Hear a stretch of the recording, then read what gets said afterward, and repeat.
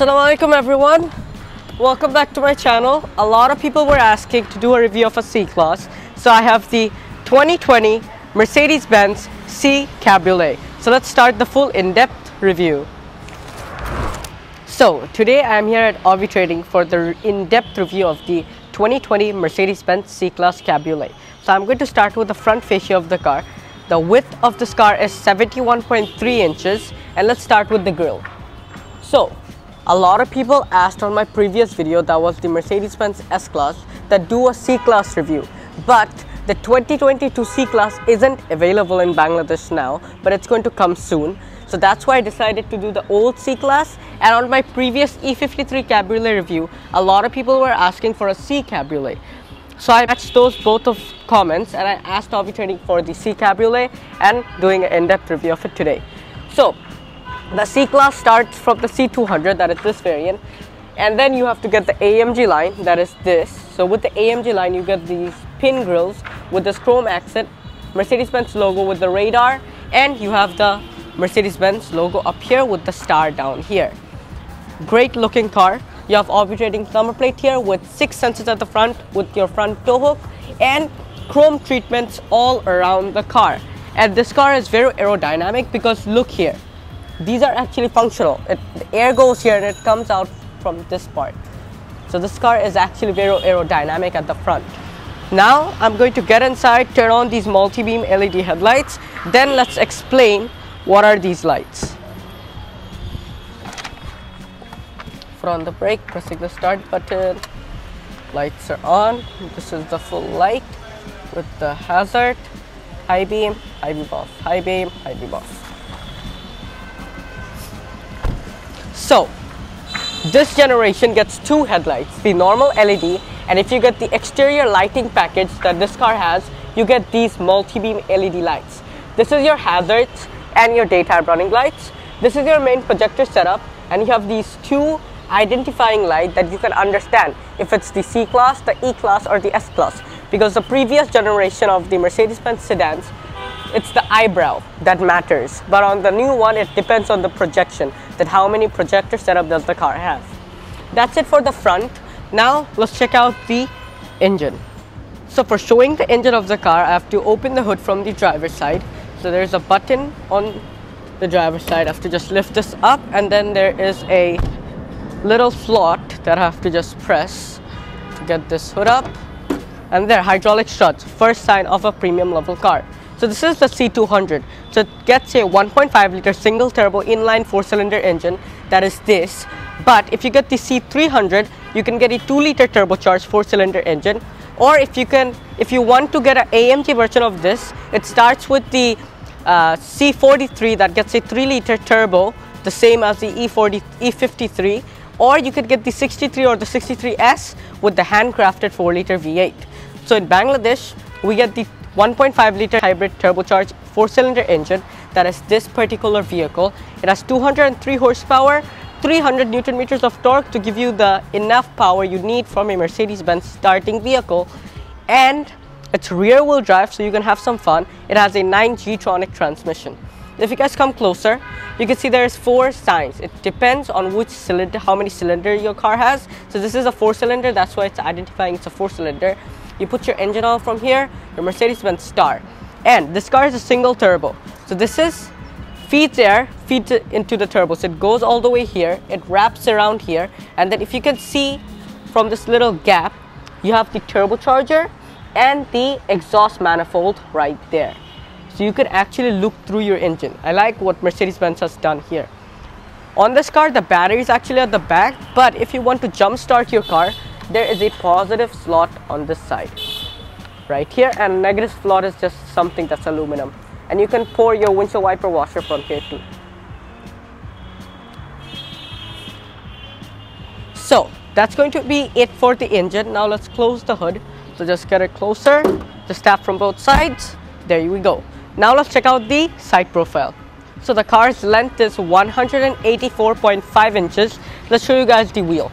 So with the AMG line, it starts from 18 inches that this car has. So So these wheels are 225/45 R18s. 18-inch silver wheel that is very iconic for this car. It has 4-piston brakes at the front with ventilated calipers, and the discs are 13 inches at the front. It has adaptive suspension at the front that's strut with coil springs. Very, very incredible car. Now, if you come a little back, the car side profile, it's stunning.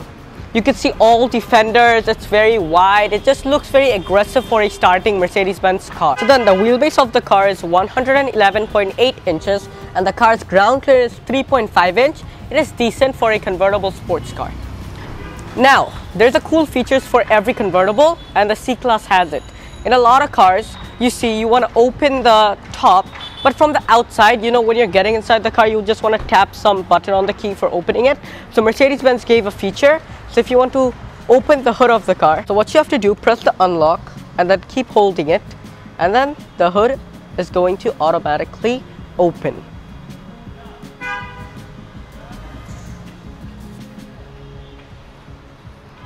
There, such a cool feature on this car. And the windows also open when you want it to be open. So there, I'm gonna keep it closed for the moment. So because it's a convertible, it obviously gets frameless doors right here, and the front and the rear windows do open. That's it for the center side profile. Let's talk about the rear wheels now. So the rear wheels are 245/40 R18s because this is a rear wheel drive car. That's why in the back you have adaptive suspension with multi-link coil springs and a disc, but the caliper is a little smaller than the front.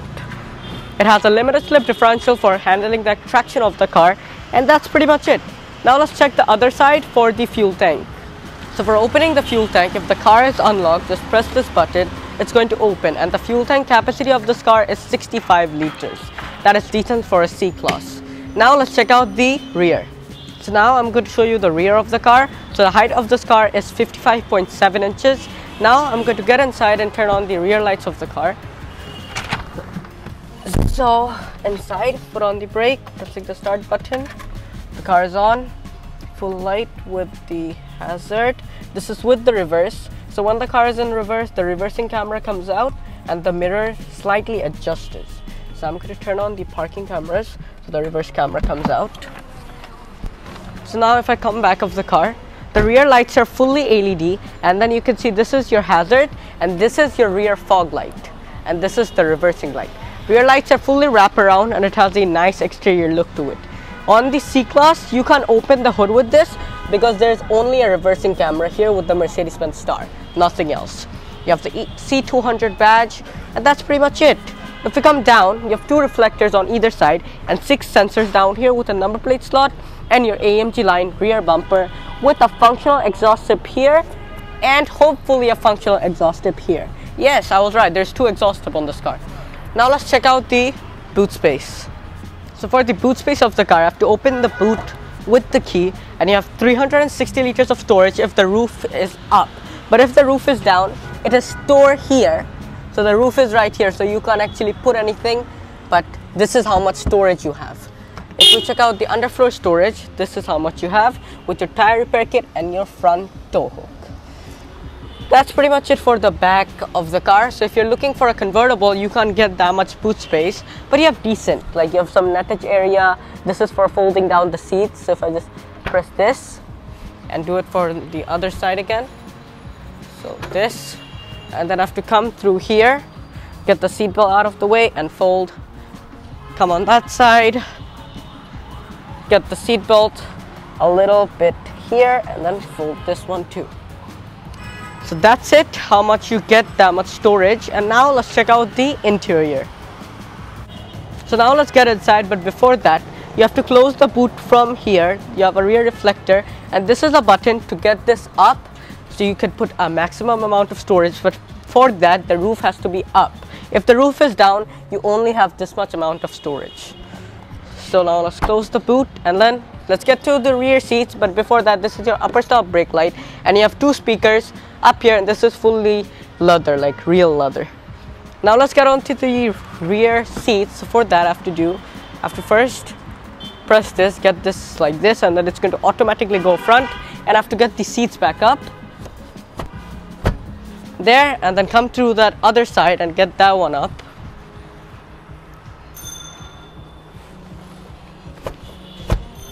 There, I'm going to get this down so you can see how much legroom I have when I sit inside. And let's get inside then.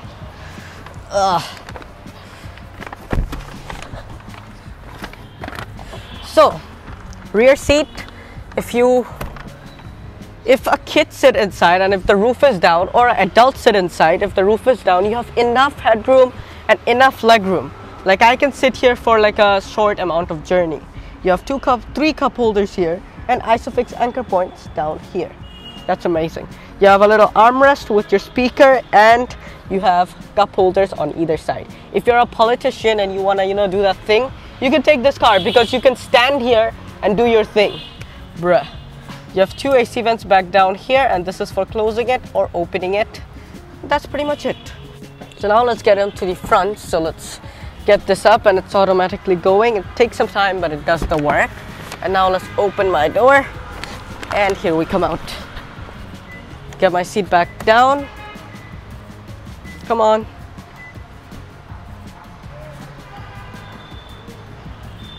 And then do it for the passenger side and get into the front of the car. Now let's show you the front seats. So now let's start with the dash of the car. So you have black leather with white stitching and an airbag right here. This is your AC vent, and you can close it and open it through here. This is your lockable glove box with decent amount of room and a light. Now let's come to the seats. So on the convertible of the car, you get these seats as standard. These are bucket seats, and these are in red. That is optional extra. You have the air scruff here, so when you have your roof down, from here hot air is going to come in, and you can see the fans from the back of the headrest. And the seats are 12-way adjustable for the passenger and the driver, and heated. But if you want ventilated seats, it's optional extra. And another cool feature of this car, the seat belt things. So these are flush, but when you close the door, these come outside. So for that, I'm going to just use my powers there, so it's easier to open the seat belt. Now let's show you the center console. So first of all, you have a glove box down here. So if I just press this, you have decent amount of room, 2 USB and a SD card slot. And then you have some buttons here, so for that I have to turn on ignition. So this is for if you want to close all the windows at the same time. So now all the windows closed at the same time. Or if you want to roll down all the windows. So there. And then there's another cool feature. So when you're driving, your hair is getting messed up and stuff like that, you can just do this. So give me a second. Oh, sorry. The car is on ignition. So if I just do this, you can see there's an air scruff down there, and there's a little spoiler down here that goes up, so no air comes to your hair and disturbs you. You can just drive easily with the roof down. So cool. Now I'm going to get it down again. So there you can see it flops back down, and the rear scruff is also back. Now this thing. This is your main controller, your swivel wheel, shortcut buttons, and your touchpad system. This is for your driving modes, your parking sensors off, and your parking cameras. So for that, this is your reversing camera, and your parking sensors, because it doesn't get a surround view camera. This is for your auto start stop feature. This is for actually the seatbelt thing. So I'm going to get my seat down. Just give me 1 second. So if you guys see my seat belt behind, if I just press this button, it comes back up. So I could just easily wear my seat belt.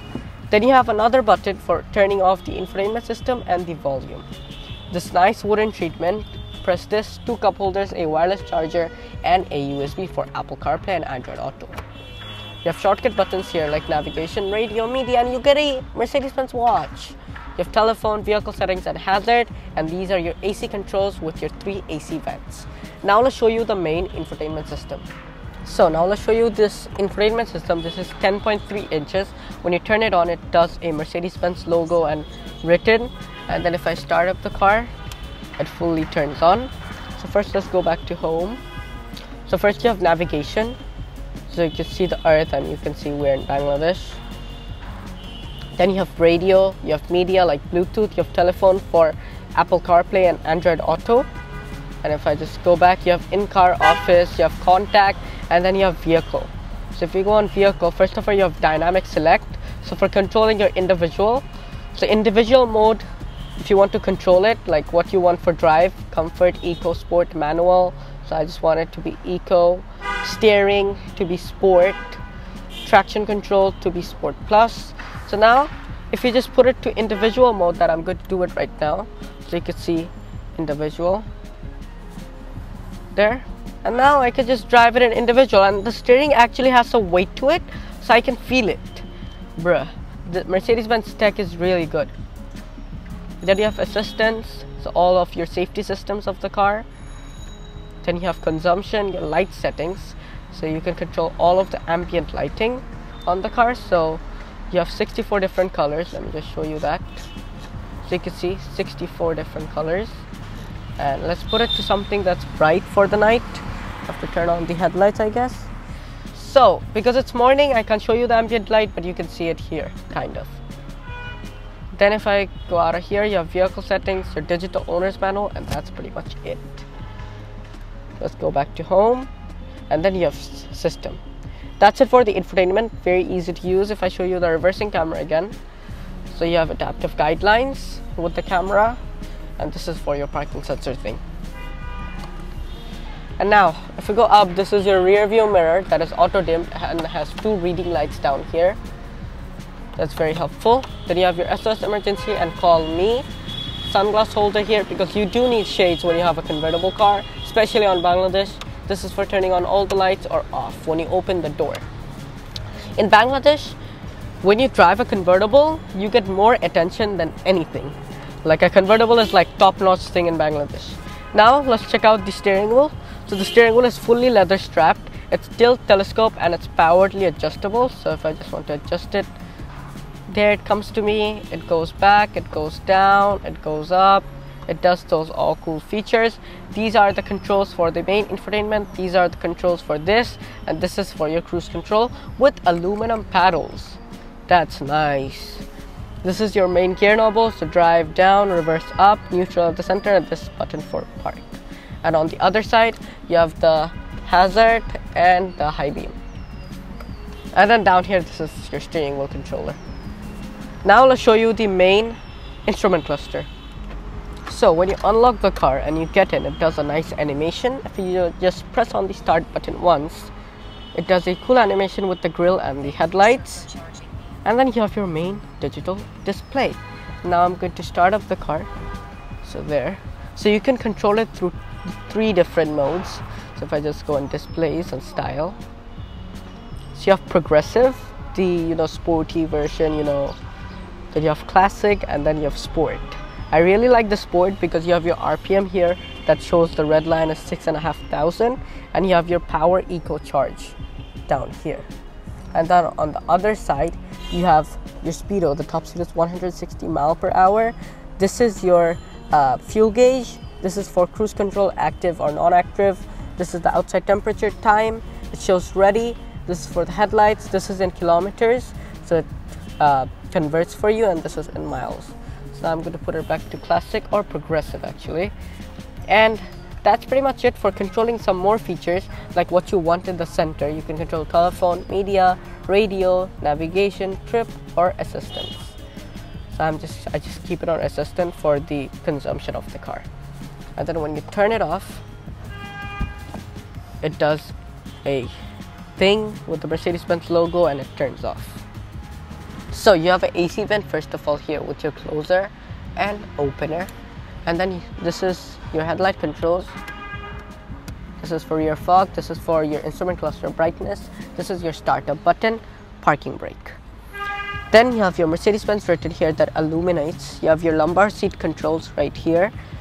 You have your boot release here. This is some bottle holders. These are your window controls. This is exterior mirror control, lock, unlock, and this is your door handle. This is your seat control with memory seats, heated seats, and your air strap and your speakers. That's pretty much it. So now I'm going to get the key and let's exit the car because we are done. So if you like this review, make sure you hit the like button. don't forget to subscribe and let me know what you want to see next in the future at Avi Trading, because you already know they are the best in the game of the European car dealerships of Bangladesh. So I'm going to link their Facebook page at the description box if you need this 2020 Mercedes-Benz C200 or if you need a E53 Cabriolet. Until then, stay safe, stay home. Inshallah, see you next time. Peace.